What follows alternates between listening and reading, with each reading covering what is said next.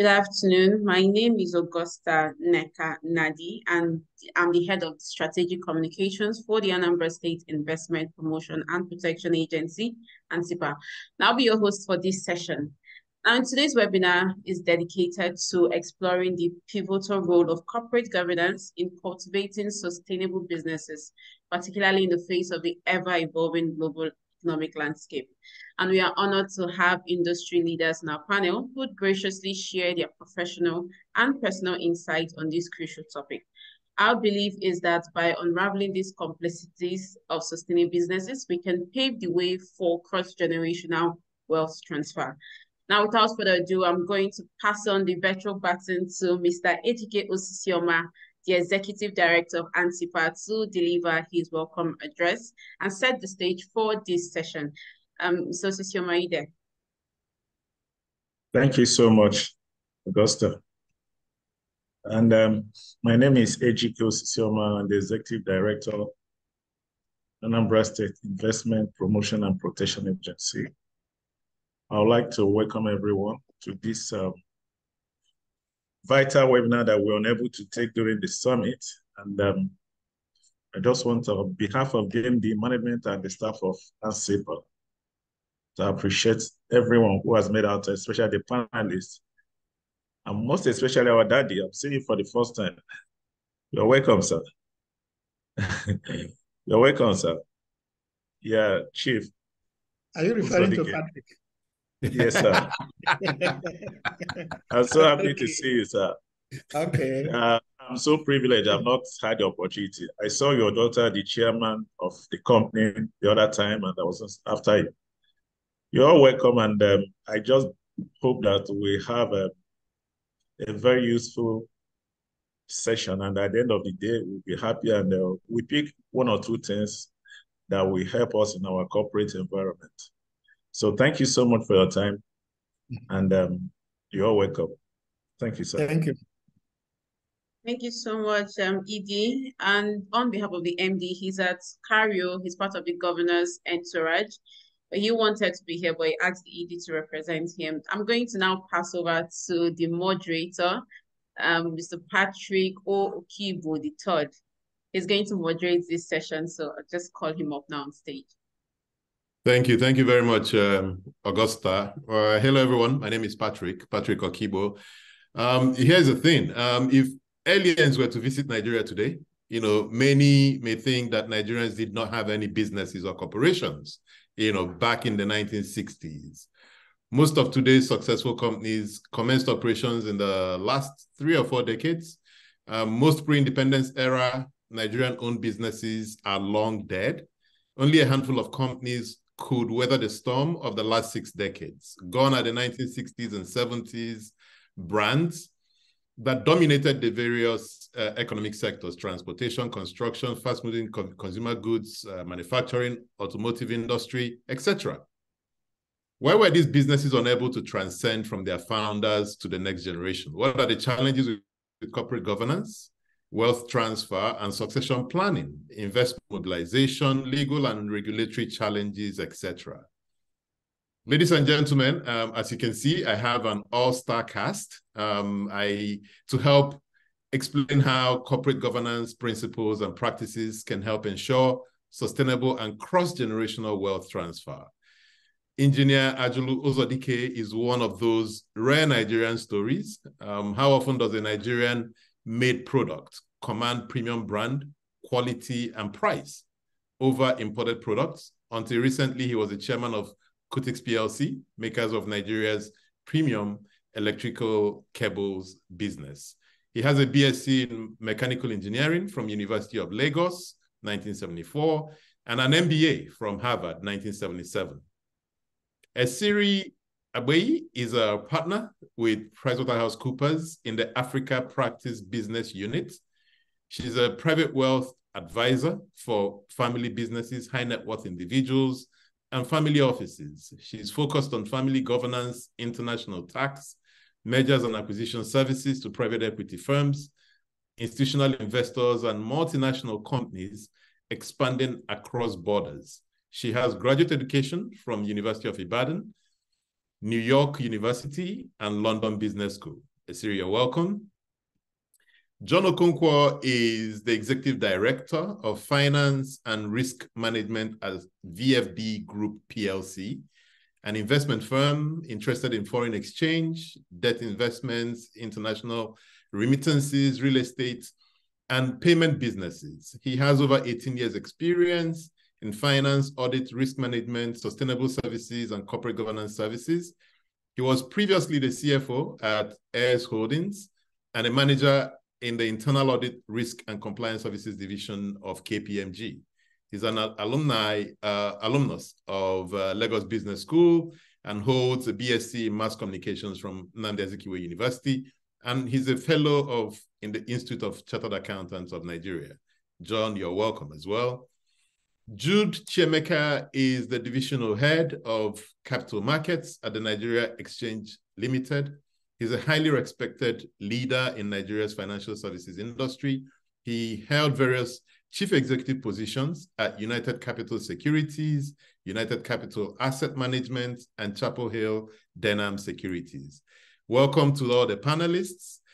You can see how I kind of zipped through the introductions because I realized this morning that we've got less than 50 minutes for this conversation. So it's going to be like one of those Mike Tyson fights. You blink, you miss the knockout. But, you know, we're going to get right straight into it. Chifuzo Dike, thank you for being available for this conversation.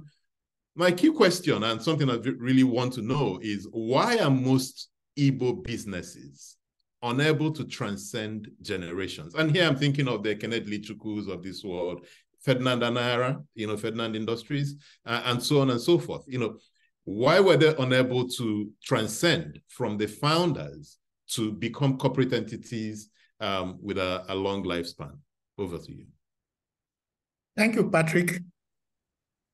To get a good answer to your question, I have to go to the other world and ask Kennedy Lichuku and Ferdinand that question. But I will only try. My own is a guesswork. Mm-hmm. These were gentlemen who, by dint of hard work and intelligence, set up businesses that made money. Okay? Mm-hmm. They may have tried to convert those businesses to wealth, Mm-hmm. but they were not able to. Mm-hmm. Maybe because they were so busy trying to build a business to make money that they didn't start early to organize them. And when I talk about wealth, if you go to other parts of the world, you find out that people sell their companies at a hefty premium. Mm-hmm. Okay? Only here, very rarely do we hear about it, and it's mostly at the stock market. Mm-hmm. Okay, but in the other places, people still go and buy businesses that were founded by individuals. Mm-hmm. So I want to draw a distinction between making money, which is almost like it is ad hoc, Mm-hmm. and creating wealth, which is like deliberate. Mm-hmm. And if you want to create wealth, you have to have a structure around your business. It can't depend on you only. Mm-hmm. So the structures, preliminary structures, management with processes, procedures, and things like that, meetings scheduled at a particular time, reports, accounting. Then you also will put a board. So you separate management from ownership. Okay? The board sort of represents the owners, managers run. So they didn't quite get to do that. What's the difficulty? Again, because you're from Nnewi, you're operating in Nnewi. Nnewi's got all these great businesses. You talk with them every day. What's the challenge? You know, because we still haven't solved it. You know, many of the businesses that are started in this time haven't also prioritized to that level. You are right. You're right. This economy is a very opaque economy. And I remember I was talking to somebody, I said, people who have structured business, who have businesses that have good corporate governance, they don't know governors. They don't know the president. They don't know the ministers. They are not able to bring out $1 billion to donate for political considerations and things like that. And you find that at times some of these things are very important and they lead to better money making than structuring your business. But I think it's reached the time for us to realize that what we are doing in our place is that every generation starts to reinvent the wheel their fathers had invented. And you can't grow the wealth of a society that way. The wealth of a society is best grown when one generation takes over the baton from the previous generation and moves it on. If you go to other societies, you will see companies that were on 100 years ago still going. Some of them may have been bought over by others. But in our places, when you talk about Ekene Richu, there was Ojuhu Transport before that. Then Ekene Richu finished. You now see Orizu Transport. So this is not the way to grow wealth, societal wealth. And I don't know the reason. I think most of them will want to do it right, but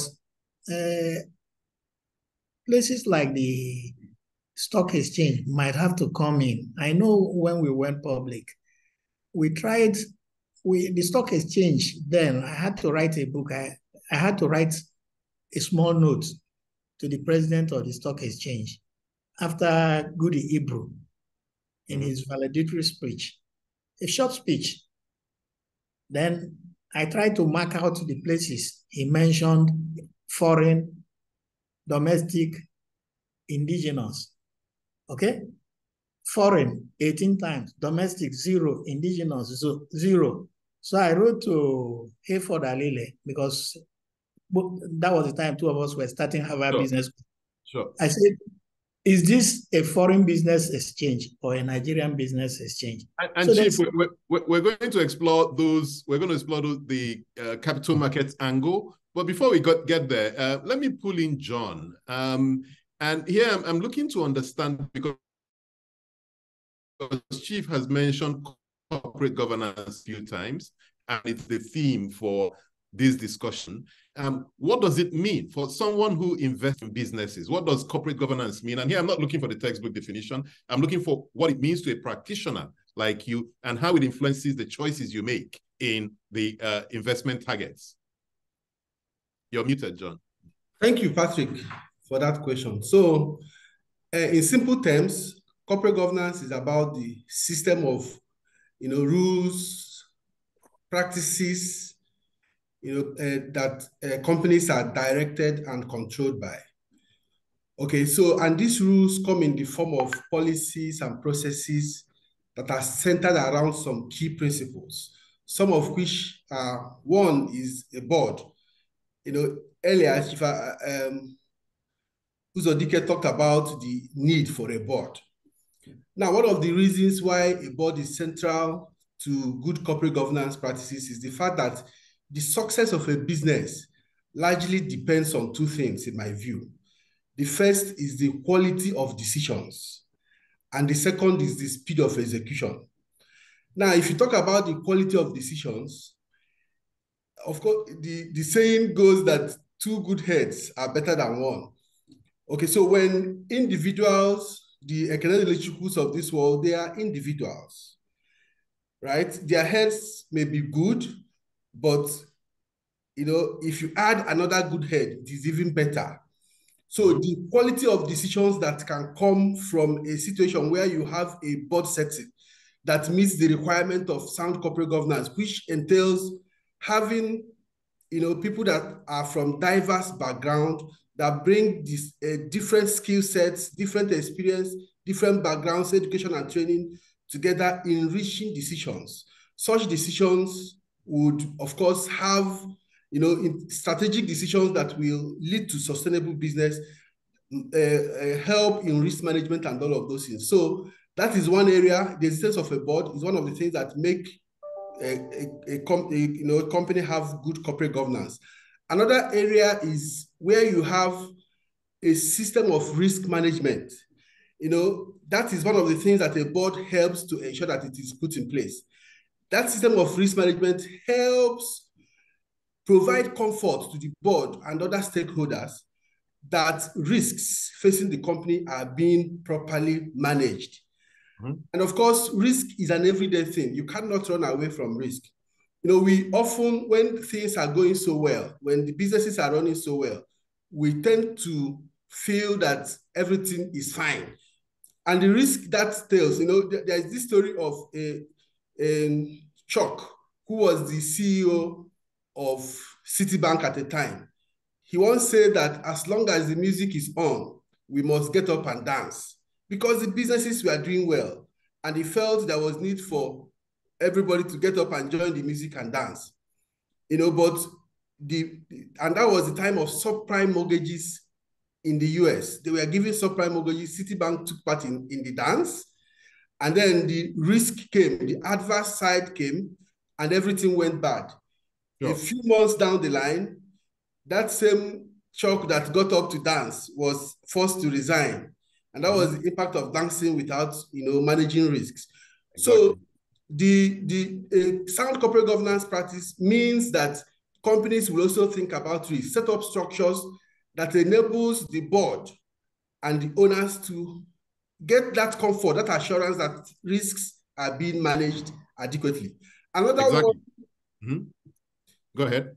Another one is in the area of business conduct and ethics.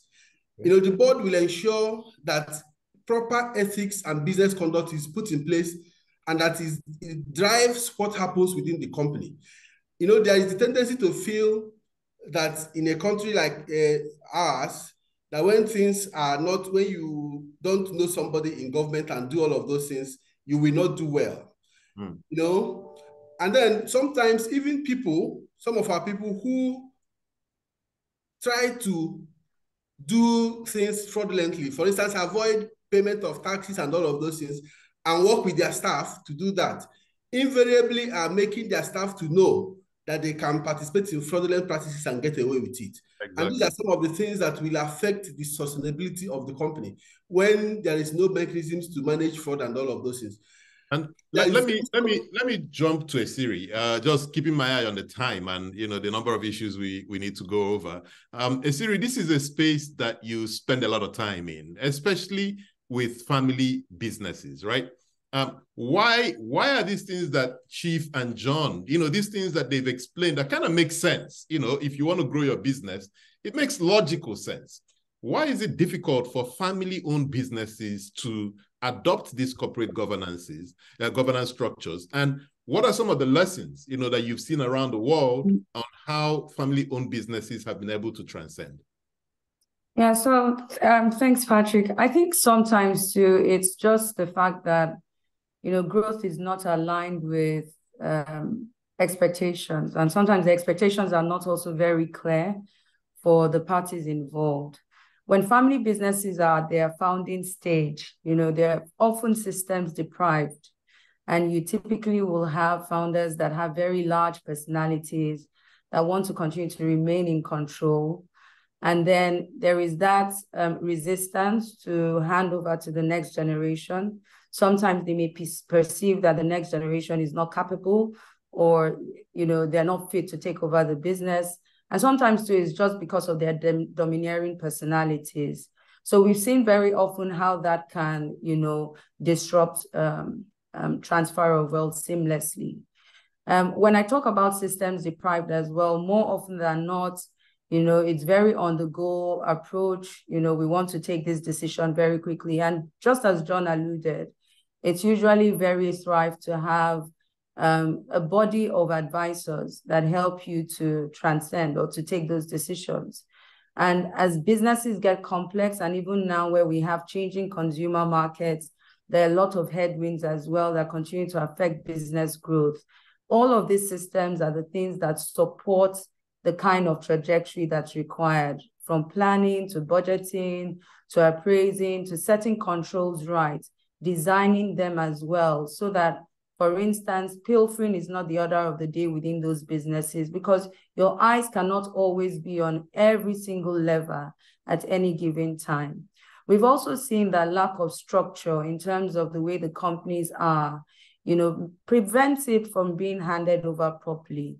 So sometimes you might have significant estates, and those estates are directly held by the individuals, or the companies held, or even the accounts. You may have filled your bank account and stated that this is your next of kin.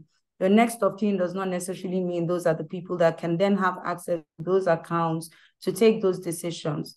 And so what then tends to happen is that decisions are halted. Major strategic buyouts that could have happened cannot happen anymore because the right successors do not have access to those. If I take, for instance, real estate, most times you find real estate that just dies off because you have that those real estate cannot be administered through court because they have not been able to pay the probate levies.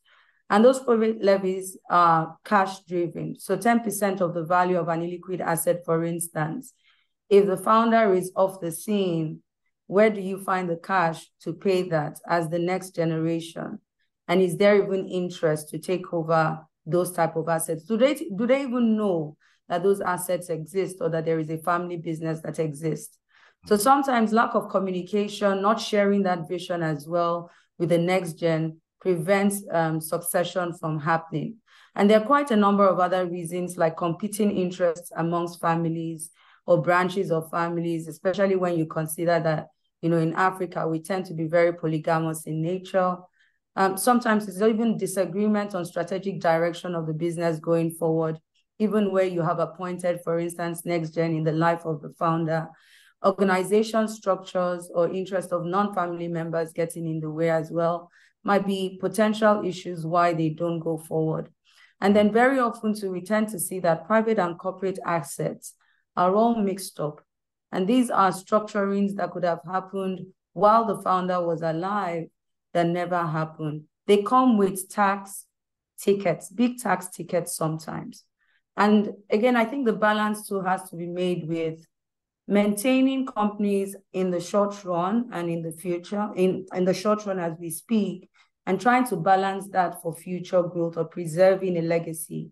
And so very often the discussion about preserving your legacy doesn't come up until very late in time when the individual is old and gray. And the thing about succession is it is not an event, it is a process that needs to be planned for. And there are critical milestones that need to be achieved to prepare everyone involved, all stakeholders, including the government, before there is a handover. So I think these are some of the big issues that we tend to face. I wonder if you can, in maybe 30 seconds, give me your best pitch, to a trader, maybe not as educated, who's built up a fantastic business, but doesn't have all these structures. What's the best pitch that addresses some of the challenges that they have in their minds as to putting in place the corporate governance structures? Yeah, I think, your interest right now is preserving your family and taking care of your family. When you're long gone, you need to also think about how that family is also protected. And where that is going to be driven by is probably the businesses that you have built today. The businesses you have today also sustain the communities around you. And having any of those businesses die could also mean that you impoverish not only your family, but your community. It might seem a daunting process to go ahead with it, but there are basic steps that you start with. And some of those basic steps are things that you probably know, but haven't paid mind to because everything is moving too fast. So I think it's really taking a moment to breathe and see the bigger picture and then handling everything one step at a time. It's not a daunting process. It's just something you should take already for now. The pitch worked on me. Sadly, I don't have any monies to give, but it really worked on me. Yeah. Jude, if I can pull you in, does the capital market really care about these issues? Does the capital market care about corporate governance? If yes, how does it reward those that go through the challenges of installing these types of corporate governance structures and processes? Jude. All right, thank you. First, let me start by thanking Anambra State for putting this sort of event together, and also for inviting us.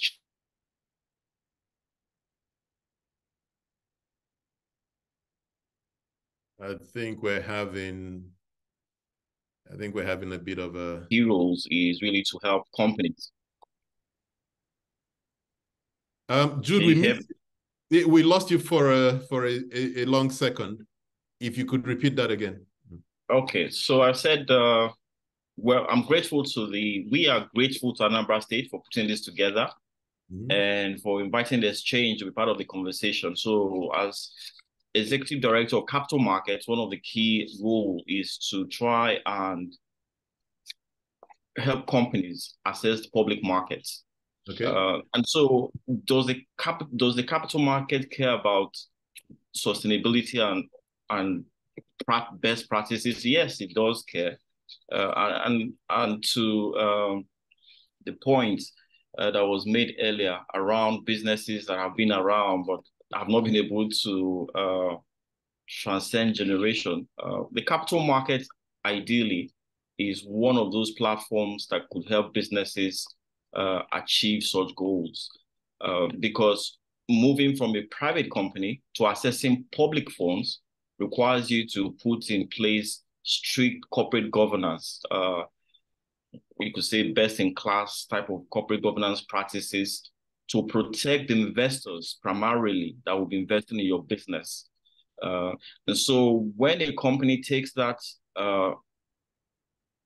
road of going public, and does all those things that are required to do to be able to access public funds, it helps the business have the right structures, have the right board composition. I mean, SEC would say the minimum number of board members to have is 5, and you must have non-executive directors, as well as you must have an independent director. So that gives you the base of structuring a business that is going to be sustainable, because some of these business models are not even sustainable, right? Based on the need that the founder has found and was able to create a business. So businesses change, environments change, but if a business is committed to the highest level of corporate governance, obviously there'll be strategic review. You will have the right management who will be tasked to look at environment and scan environment. So businesses can start as a transportation company and they can metamorphose. And so the exchange actually helps companies preserve their ability to stay longer in the game, recognizing that really what would drive your continued existence is your ability to adapt to the changing environment. But what is the base is just that level of corporate governance that puts the right processes, the structures, the policies that will enable that business to run. Today, we're talking about ESG related issues. Some of these businesses that are private don't understand the basis of that. You know, if you want to run a business, you're more concerned about the profits you're going to make today. But it's important as a business that you start thinking about environment where you operate. You start thinking about the social impact where you operate. But more importantly, you have to start thinking about the right corporate governance structure that can allow you metamorphose and weather the storm as the business environment keeps changing. The right management team is a function of the right corporate governance that you have in place. I think this change role is to help companies to put their house in order to be able to access public markets. It's important for these companies because they need capital. They need capital for growth. And one of the ways to get that capital is to put your house in order. Your house has to be in order so that the investors who are coming into your business are assured that that business is worth investing in. And that is the role the capital market plays. Oh, thank you. Thank you for that. And it's quite understood. So some of the people who may feel that the challenges of going public may be too much, in essence, it actually helps you to do the right things within your business. But if I can put Chief Uzodike in again, so let's assume that we all understand this, but there are still challenges with effective succession planning. And congratulations, you've done it over the years, and you've just recently transitioned.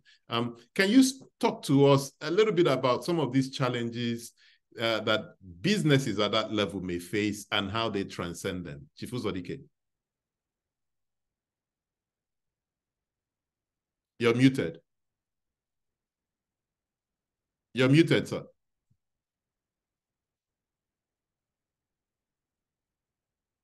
You're still muted. We can't hear you.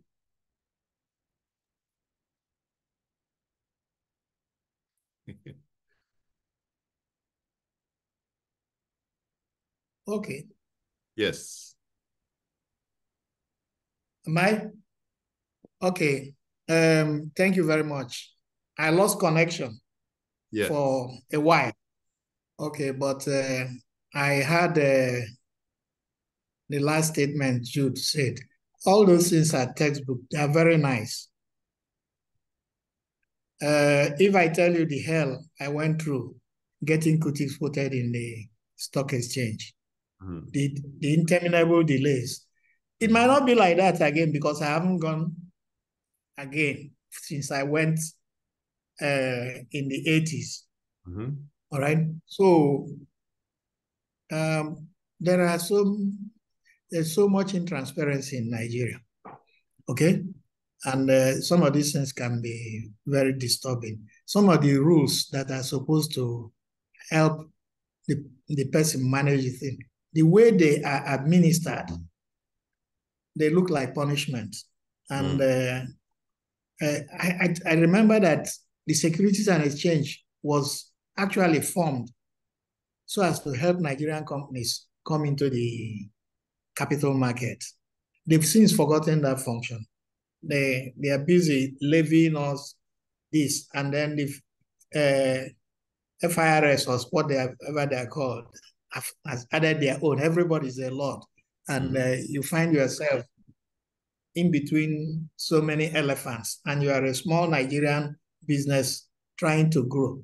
But that doesn't remove from the merits of the capital market. It has a lot of merits.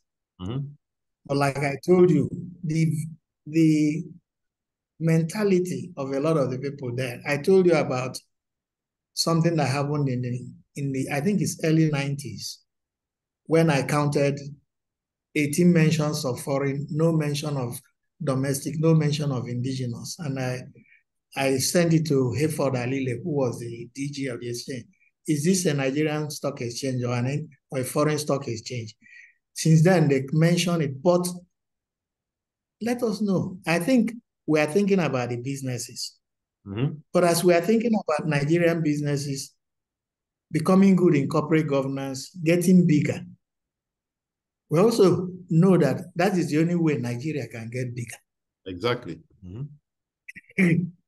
Many Nigerian big companies are appendages of foreign businesses.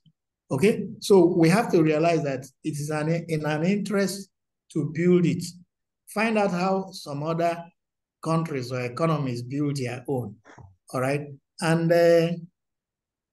right now, if I know our people, if any of them wants to go to the stock exchange, the first thing they will do is to come and ask me, how interesting is it? And if I equivocate, they are going to be concerned about it. So, but we still have to find a way of attracting the people with benefits. Telling me that it makes it easier for you to get money and things like that, I disagree. We've been in the stock exchange, and companies that are not quoted in the stock exchange win billions from Nigerian Bank of Industry and all the others. And when we come there, they give us the rules. And I keep on wondering whether those rules are given to some of the other people who may not even have decent accounts. So I'm not saying that the problem is all the regulatory agencies, but I'm saying that they have to think about changing their role to people who just administer justice to people who are also required to groom. Exactly. And not be an impediment to businesses. Huh? Yeah. No, thank you, sir. And let me pull in Seri. You speak with family-owned businesses all across Africa.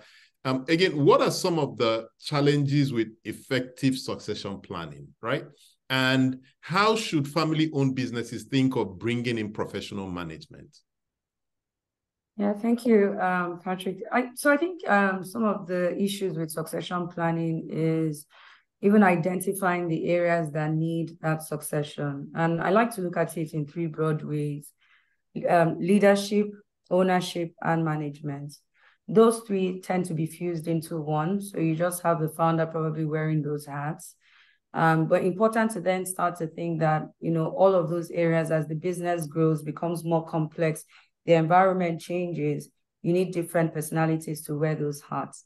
You need systems in place to then connect all of these individuals and ensure that one person isn't using it to his own personal advantage over and above the company's interest.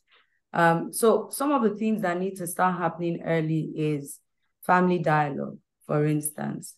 And that family dialogue is important to start to bring down any issues around entitlements, family members feeling that they should be the one fully in charge of those businesses, and also starting to respect where third parties are required as professionals to move it forward. But it's also important to understand that professionalizing the business does not necessarily mean that family members cannot lead the businesses, because most of the businesses that lead the world today are indeed family businesses. Exactly. Mm-hmm. And so much so because they continue to be dominated by the family members who are either owning significant shares or making the critical decisions there. Mm-hmm. But then you need to choose based on meritocracy as opposed to nepotism. So having that dialogue early enough, even from the time when they're young, and training and identifying the right talent that can take up those leadership roles or management or ownership roles is important. For a child that is not necessarily interested in managing the business, they may very well be comfortable just being owners, and it's okay. But identifying that path early enough is important. And then I think that leads very finely into just having a written succession plan, because that's what, again, we don't necessarily have. So we can just think it up in our head and say, oh, that's my anointed successor. But it's important for it to be written and to be planned for. In professional organizations, we usually would have a pipeline of talent, and then we groom those talents until when they become executives within the business or partners. For instance, in PwC, it's a partnership of unrelated members, and it continues to thrive. So there's something that we're doing right there, and that's really just encapsulated in professionalizing businesses, using the right people, and having the right systems. Having boards as well that contributes to your decision-making so that there is an independent view that balances your own personal view is important. And maybe just to sum it all up, there is a trust equation where we say, what are those things you need to do to engender trust with your society, with your employers, with your community, with your family members? And the formula is really looking at intimacy, creating that environment for constant communication, engendering reliability, that you can identify people that you rely on, credentializing the process, that you're looking more about credibilities and the professional certifications of the individuals you're bringing on board. It divides those three things by self-orientation. So it means that the numbers at the top must be higher, and the number at the bottom must continue to reduce. And this is where I talk about domineering personalities, where you think only about self, and you're not considering other views. Self-orientation is high, and so your trust value is lower. Once trust value is lower, it's unlikely that that brand will survive for generations. And so you must then start to reduce your self-orientation and be a lot more open-minded and view people, look at different perspectives. And maybe the one perspective I want to leave with is there is that myth that says once you've gotten to the third generation, that business cannot move forward. And so it talks about sleeves to sleeves in 3 generations. It's a bad myth. And the reason I say so is because it makes it feel like the next generation cannot handle the business. Now, the thing to take away from that is there are businesses that have gone beyond 3 generations, and they have done so by doing the right things. And those right things are the things we continue to talk about with all the case studies that we look at, which is communication, succession planning, retirement planning, identifying external careers and assessments, agreeing on strategies and documenting them, having the right systems to implement them. And so having that myth at the back of your mind and always constantly debunking it through the strength of the processes and systems that you put in place is very critical. And this is a place where you then start to think of what can the next gen offer? While the founder has been visionary and entrepreneurial in starting a business, the people to continue that business will be a different set of people. And usually it lies with the next gen who are caterers of innovation. Exactly. And so that perspective needs to change, that the next generation can handle it. They can handle it because really they are one of the main protagonists in any succession plan. So founder and successor needs to start to have those conversations for it to happen successfully. Okay. Exactly. Thank you so much for that contribution. And, you know, I'd like to pull in John again, because VFD Group invests in businesses. And I'm sure that one of the things you look out for will be how to sustain those businesses, you know, for generations, you know, even after you've exited. So what are some of these sustainability principles that are imperative for businesses that wish to transcend generations? You know, what are those principles that you look out for? And that if you don't find them, you also try to instill in the businesses, mindful of the very severe headwinds that companies in Nigeria must confront with every day. No point rehashing the challenges we face as business people. But, you know, what are those things, those sustainable principles that you look out for? Thank you again, Patrick. So essentially in making investments, the key things we look out for are companies with subpar performance, you know, and you would, from experience, what we typically find is that the major reason behind subpar performance in companies is usually things associated with corporate governance, right? And so if you look out for those companies and you are able to sort out the corporate governance issues, the companies begin to do well, right? And even undervalued companies, most of the times, the reason why they are undervalued are essentially because the reputation around them, people, you know, investors do not easily see sound corporate governance practices that enable them to see the value behind those companies. So the moment you come in and deal with those corporate governance issues, those companies begin to do well.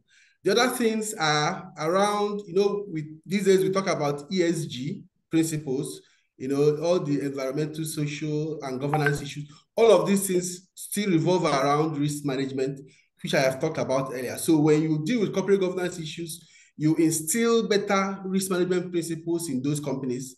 You're able to immediately see a sudden change that will make the companies that you previously saw as sub-performing or undervalued, that they will be transformed to bigger value that you begin to tap in. So those are the key things we look out for when we make those investments, and ensuring that sound risk management principles are instilled and the companies will automatically shift.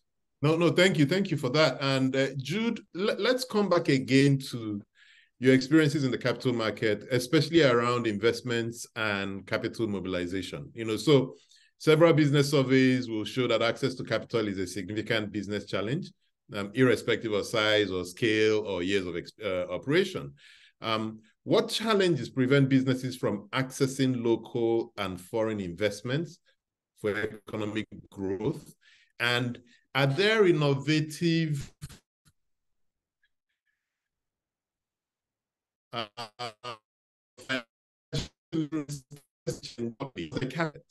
help businesses address this? And what are some of the corporate governance type things that investors are looking to see to enable them put money in these businesses? Jude. All right, thank you very much. I'm sure you're aware that VFD recently listed on the exchange main board, which is really part of one of the many boards on the exchange. We do have the growth board.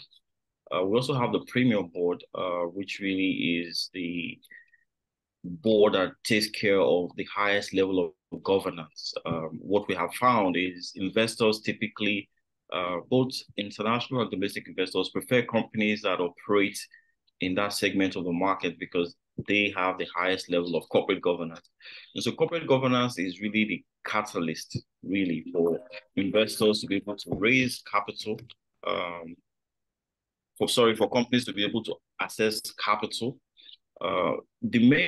The growth board that exchange currently has, it allows smaller companies to be able to also access capital. So it's not so much about size.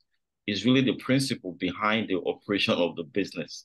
And so the exchange is a platform provider for these corporates to be able to access the many investors.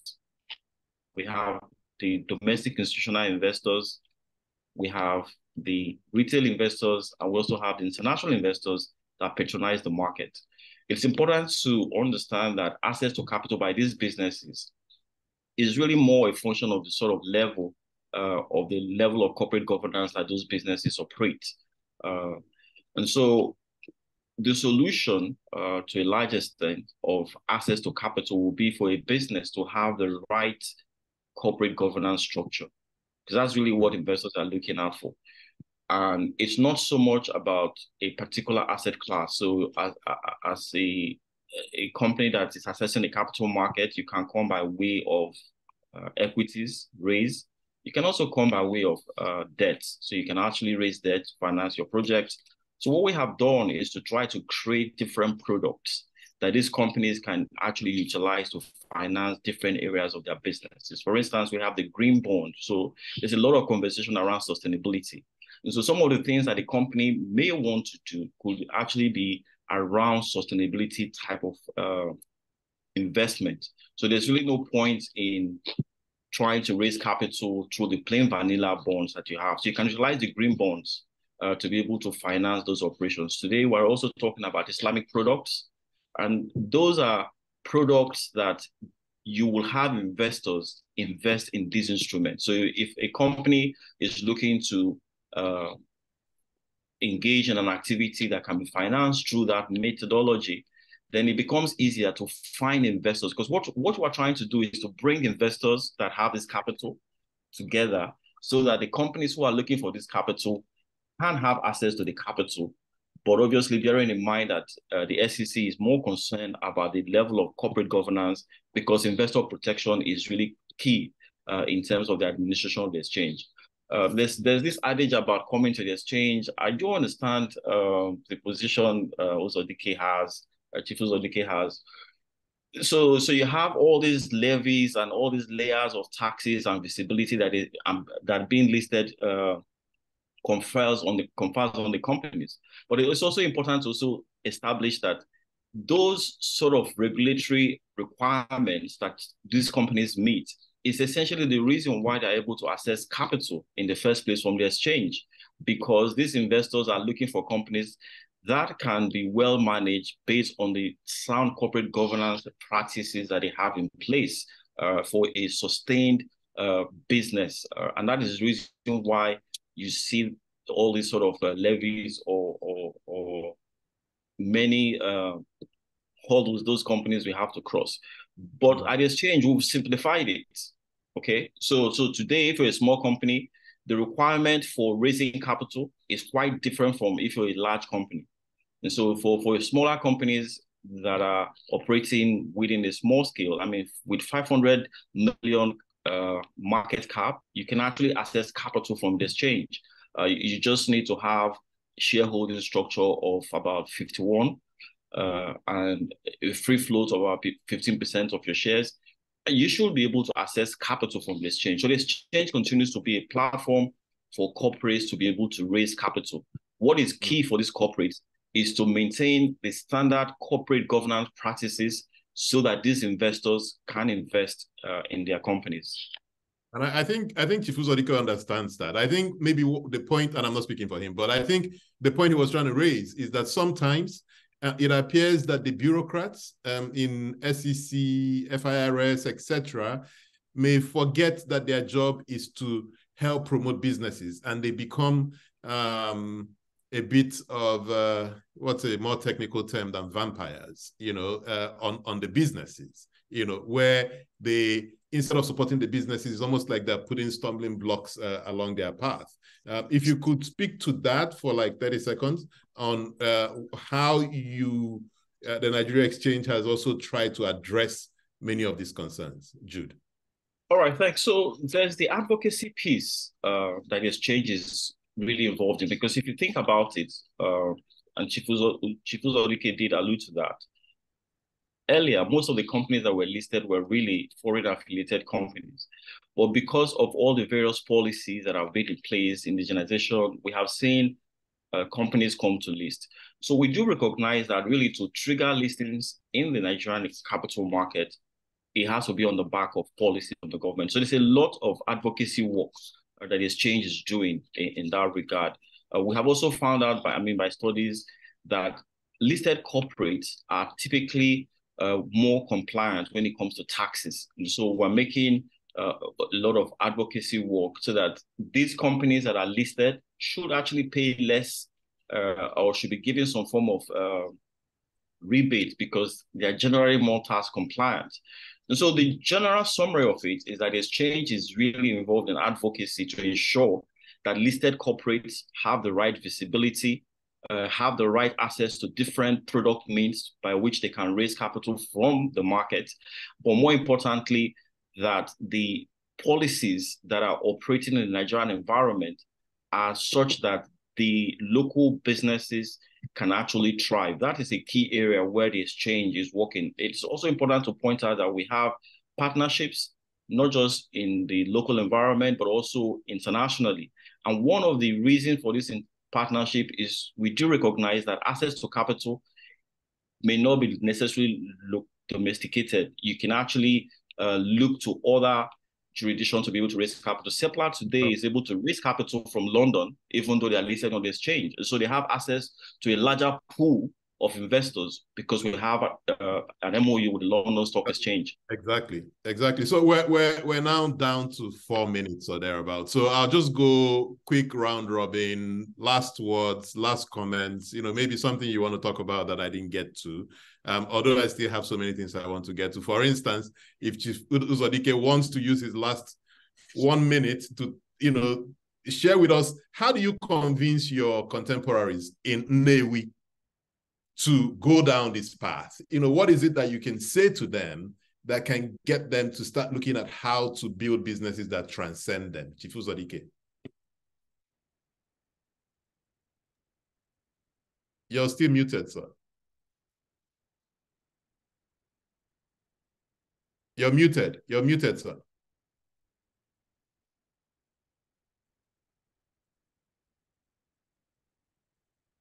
So we can't hear you. You're muted. Okay. Is the host that is controlling the meeting? Ah, okay. So let's create a win-win situation. Okay. Then it will help to convince them. First of all, I need the help of Jude to see the companies that are enjoying the stock exchange. The companies that are already quoted in the stock exchange that are enjoying, get them a critical mass. Then John and Co. and Isiri, some of their success stories, because you ask them about investing. Have you really invested in any, what you might call 100% indigenous company? So if we have enough success stories outside of Ajolo and Kutix, we can band them together and use them to promote that this thing pays. Nothing succeeds like success. So we have to be able to tell some of these success stories. Right now, I don't know whether there are enough. So that's what I'm going to say. It's nice to talk about the advantages let's see those who have enjoyed those advantages, and then we can go. I will join them in selling it. Okay. Excellent. Thank you very much, sir. Let me go to John. 1 minute. Okay, so the major thing for me will be around encouraging the businesses, especially in our state, Anambra, to go public. And the reason is, one of the reasons is the fact that studies have shown that some of the more successful businesses, if we talk about the Ford, Walmart, LG, Fiat, BMW, some of the biggest names we hear, which today we think are big businesses at the beginning, they're actually family businesses that are started small, but ultimately grew, and they have been sustained over the ages, such that today we look at them and think they started as big corporations. These are family businesses. So, and the only differentiator was the fact that these people imbibed some of those principles that Esiri talked about earlier, and also embraced corporate governance. And that is why they've been able to sustain it from across generations up to today. And we look at them with so much admiration. So I will encourage our people to think in the way of imbibing those corporate governance principles. There are also now family governance principles, which we've extracted as we went along. Some of these family governance principles will help ensure that these businesses are sustained over the years. And once that is done, there are those of us that are there looking out for such investments that start doing well, so that we help them to inject capital into the businesses and take it to the next level. Fantastic. So we look forward to that. Thank you. Thank you very much. Jude, 1 minute. All right, thank you. I mean, the summary of it is that exchange is really a worthy partner for businesses. We will continue to create products, democratize opportunities for the many investors who actually have capital that utilize our platform, so that it's easier for corporates to be able to raise capital to sustain their business. Corporate governance practice, or best-in-class corporate governance practice, is really the way to go for these corporates trying to be sustained in the long run, because becoming listed automatically will enforce you to adopt some of these good corporate governance practices that will sustain your business in the long run. Thank you. Excellent. And Esiri? Yeah, I think so. Corporate governance is not only for publicly listed companies, there are also best practices for private companies. I think we have that also enshrined in the Nigerian Code of Corporate Governance of 2018, which spells out some of the things that you can do to elevate the status of your company, pending the time when you probably want to list. So I think it shouldn't deter a lot of the companies that are on board here from adopting it. The second thing as well is there are examples of companies that have raised funds outside of the stock exchange. And I give an example like Sundry Foods Limited. I think they had partners from North Fund, for instance, which is a development finance institution. And one of the attractions, apart from their profitability, is also their governance structure. So you'll be doing yourself a disservice where you don't embrace that, pending such a time where you list. It's also good to start planning early. And some of those we have mentioned. I think the one thing I want to add is around training of the next gen. And last but not the least, in terms of taxes, it's true, the environment in Nigeria is really tough. And that also reduces the ease of doing business as it relates to the country. But right now, we do have a Presidential Fiscal Policy Reform Committee that has been set up. And the engagement portal has also been open for us to lobby for the changes that we want to see.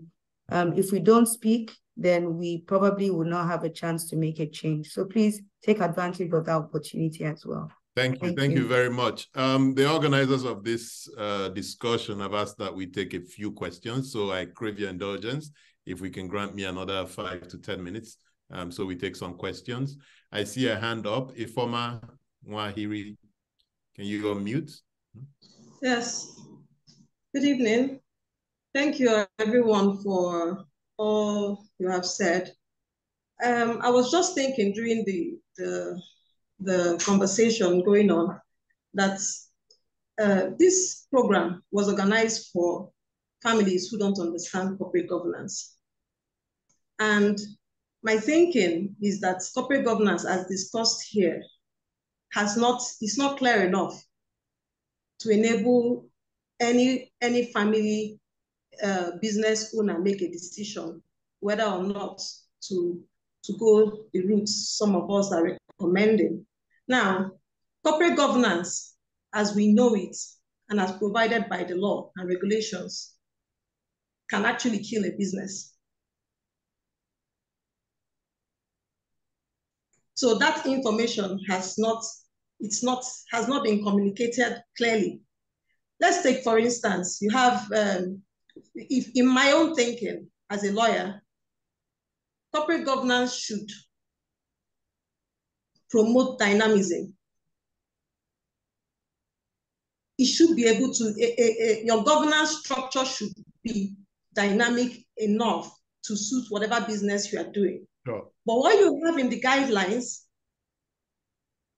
doesn't encourage that. And that's why the CAMA is the best corporate governance guide,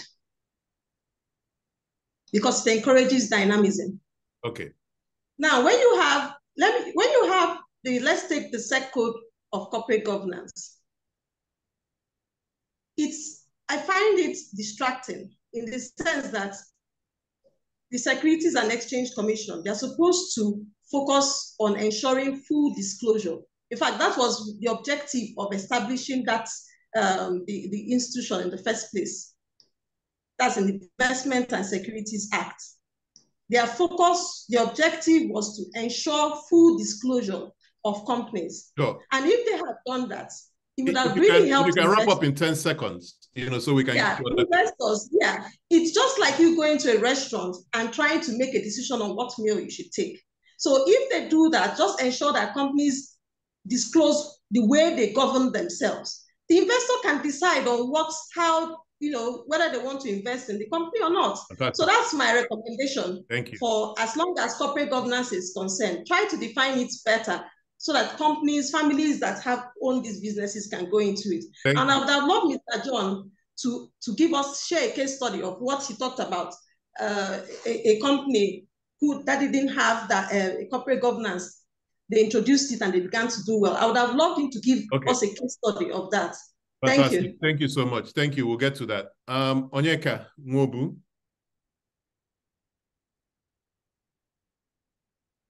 Can you unmute? If you can. Yes, I can. Good afternoon. Thank you, everyone. I especially want to thank the panelists.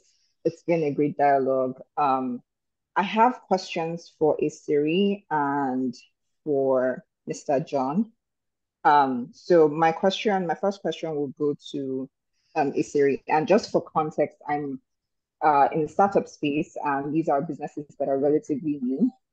So I just want to set that context, but I am a strong advocate for thinking about developing ESG frameworks, even from the onset or from the early stages. So to Isiri, you spoke about the importance of thinking futuristically in order to protect like legacy, family members, and then, just community at large. In your experience, how early should a business owner start thinking about, family succession, or how late is too late, if I can ask it in that way? Thank you very much. Thank you. I thought you had a question for John as well. Yes, I do. Okay, so I'll just ask that as well. To Mr. John, you spoke about the importance of curating a board for business accountability, risk management, and also effective growth. What are practical ways that I would like for you to think about my question from the angle of startup founders? What are practical ways that they can or they should go about bringing together a board? What type of board is best recommended for them to begin with? And what can these businesses that basically have limited capital or resources, what can they offer to keep board members invested? Excellent. Thank you very much. And I'll just take the last question from the chat room. It's from Chuba Eze. And he says, can you build transgenerational companies outside the stock market? And I'll probably direct that to Jude. So there are a couple of questions here from Ifoma Wahiri, and it's directed at John. Example of companies without corporate governance that did better, if I got that question correct. John. Okay, thank you. So I think I will also take Wahiri's first concern about corporate governance being a burden on companies, and the way Kama is one of the best corporate governance tools. I will just say yes, Kama is a very good aspect of corporate governance in Nigeria. But even the Nigerian Code of Corporate Governance 2018 also has principles that support you businesses, because it's actually an apply or explain. So while it sets out corporate governance principles, about 17 of them, and it says that companies are required to either apply those principles or explain the circumstances why they cannot apply it. So it's not as if it compels companies that they must use those principles. So there is that flexibility, which is one of the things she says is encouraged by Kama. So that flexibility remains there. In terms of an example of a company, I can give you very quickly the example of Transcorp, Transnational Corporation of Nigeria. That company, from inception, it had a lot of big eggheads, but very quickly, because of governance issues, the company began to go down, such that people that bought shares at 6 naira, immediately the shares went down to less than 50 kobo, which was the minimal amount that could be allowed. But when investment was made in that company and the governance, a proper governance system was put in place, that business has been transformed. Today is the toast of investors. Thank you. I think the third question is about the kind of board that could be set. And I would say that also corporate governance principles also stipulate the kind of thing. So depending on the size and complexity of the business, that's what will determine the size of the board as well. But the key thing is that the board has enough diversity in terms of knowledge, experience. If you are, for instance, operating in the fintech space or the IT industry that requires a lot of innovation and all of those things, the diversity expected on your board is such that you have people with IT experience and skills. It's not so much about how much you pay them, but it's about bringing the right people that have the right skills and the experience, and also independence. Because part of the problem that small businesses have is that taking decisions on their own, and doing a lot of things without thinking about the implication on the long-term effect of the business. So if you bring in independent directors who have no stake in the business other than to come in and help the business to grow, these people will inject their views and ideas and ultimately help the business to grow. So it's not so much about having a very big board that you pay so much to them, or is about having the right mix of skills, experience, and knowledge that will enable the company to grow, come up with the right strategies that will drive the business of the company. Exactly. And let me just build on that, Onyeka's question. So she's in the startup space, I believe, and, startup businesses may not be well resourced to find the big hitter board members. Is there an argument that a founder can put in front of people he or she wants to be on their board to make them join, where it is not another financial burden on the founder?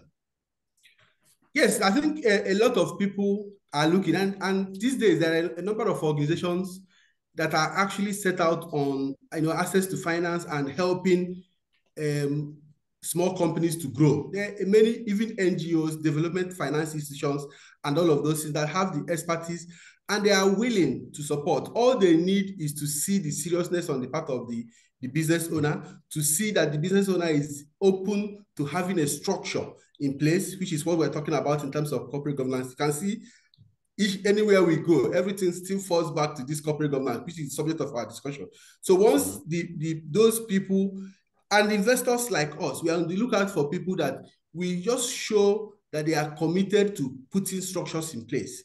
Once that commitment is there, there are a lot of people, a lot of organizations, a lot of development finance institutions that will easily give you the skill set, the people that will provide those skill sets without even demanding any money from you. So it's that commitment to governance that is central to everything that you do, not necessarily the size of the business or the money you have to pay. Exactly. Thank you so much. Esiri, there's a question for you. How early should a business owner start thinking about, corporate governance, putting a board together, and all the other structures and processes? Yeah, I think she talked about succession planning. How early should we start succession planning? Correct. Yeah. So because succession planning will come in different phases, leadership, ownership, and management. For management, strictly, it will be within the confines of the business. So as early as the business has started. But when you look at families who you are trying to bring into the business, succession starts from birth. And we like to look at it across 5 buckets. So from birth, you're already instilling the family values in them. And we're already doing that, most of us. And also breeding the entrepreneurial spirit through financial literacy. As little as it can get is very important to start. Your piggy bank, learning to save, learning to buy, understanding the currencies are also very important at that stage. And then you move into the second phase where you start to prepare and get to make those decisions around who might be the potential successors. And that's around the secondary education and also having careers outside business. And this is where we talk about internships as well. So you start to own certain skills that may be required. And then you transit into entering into the business. Sometimes at this point, we do have family constitutions that have been set up that have sections on employment policies and it states at what point family members can come into the family. Some families have a preference for bringing their children perhaps at the top level and some at the mid-level, and some just want them to start from ground bottom to the top. So it's at that point you start to implement the decisions you have taken in the constitution around the family policy. And we call that stage the transition stage. And then the 4th bucket is around confirmation and handover. So the number of years during transition is usually specified. It might be 7 to 10 years before they then grow into roles where they start to share executive responsibility with the MDs or the founders. And during that same period, the MD is preparing to exit. And then there is some adaptation that is happening for who will take over as MD or CEO and who then takes over as chairman. So it's for the entirety. And just to the question around whether we have businesses that are transcending generations, I'd like everyone to just go online as well. There is a company called GB Tannery. They are 100 years old, sitting out in Kano, and they've actually been interviewed by CNN as well. We had them over at our Family Business Summit, where we had interesting discussions with the current generation and the 4th generation.